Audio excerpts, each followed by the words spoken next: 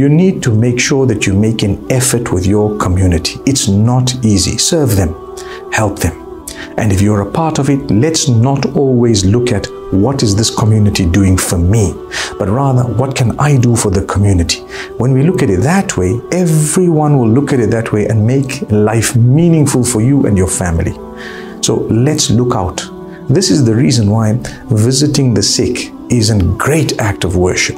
Remember, visiting the sick, it doesn't necessarily mean you need to physically go there anymore, because nowadays we have technology that would allow us to visit the sick via a phone call, perhaps via a video call, perhaps via a message. Yes, where applicable, you go and visit in person and you will get a multiplied reward. Sometimes it's not applicable. By your visit, you might just be making life so difficult for them if they're in need of rest and if they're in need of a peace. And perhaps if they don't want to see you at that time. So it doesn't mean because the hadith says visit, let's all go 10 guys and we will visit the sick person. You make them more sick. They will become ill. They might die as a result of the anxiety and the stress. May Allah subhanahu wa ta'ala grant us wisdom. So remember, the hadith tells you visiting. Yes, ultimately it's a physical visit, but you can visit in other ways that perhaps may be more appropriate for the situation that that person is in. Why did Allah give so much of importance to the visit? It's community development. You want these people to know you're not alone. We're all with you. We're praying for you. We care for you. And if there is anything you need, guess what? We're going to try our best to reach out to you and to help you with it.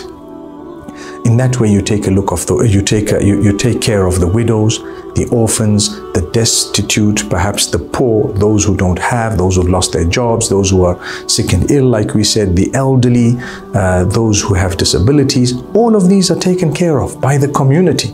That is Islam. That is the way the Prophet Muhammad, peace be upon him, taught us, and that is how you earn your paradise. So let's learn to be positive members of the community. It's not easy. It's a sacrifice. And at times, we need to work very hard to develop people and ourselves in order to enjoy a beautiful community where we care for each other, but at the same time, we know the limits and the lines. Assalamu alaikum. Islamic Motivation Dinjon and Dinjon Bangla is our official channel. Visit our description box and pin command to buy some Islamic products. Thank you. Assalamu alaikum. Islamic Motivation Dinjon and Dinjon Bangla is our official channel. Visit our description box and pin command to buy some Islamic products. Thank you. Assalamu alaikum. Islamic Motivation Dinjon and Dinjon Bangla is our official channel. Visit our description box and pin command to buy some Islamic products. Thank you. Assalamu alaikum.